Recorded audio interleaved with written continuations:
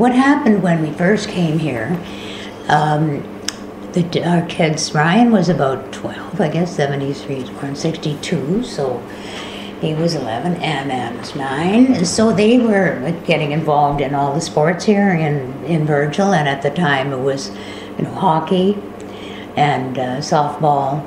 Soccer hadn't started at all.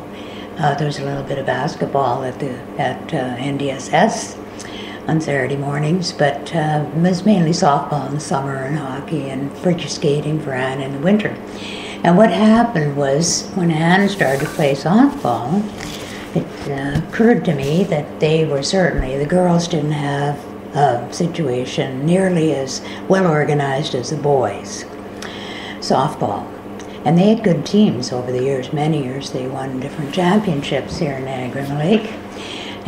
So I went to a meeting, and they had an organizational meeting for the next year, they do it every year, registration and so on, and still do. I see the ads in the paper, and so I went, and I thought that the girls should have as much chance to play in the Virgil Sports Park as the boys.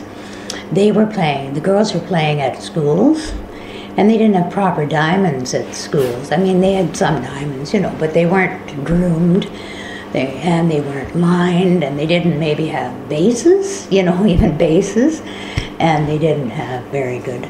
They had wonderful people who coached them and gave a lot of time, but they just didn't have the chance to play under the lights or anything like that.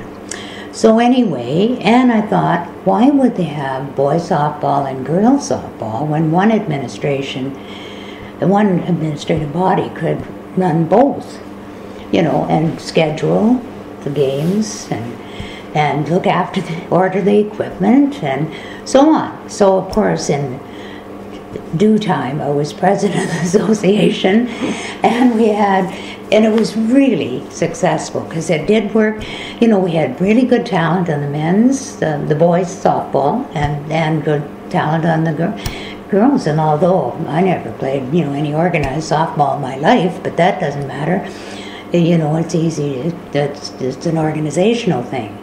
And of course, Ed was very involved with looking after equipment and so on. And I got a teacher who happened to be a friend who taught at NDSS art. So he had made all the shirts for the girls, that did the silk screening, the shirts for the girls. And we got sponsors and all the things that had been happening in the boys but never happened in the girls softball. And we introduced t-ball at that time, so for the little kids, which was sort of new, I think, at the time. So that's really what started me on that path, I guess, because that it seemed to be a need that was there and should be fixed.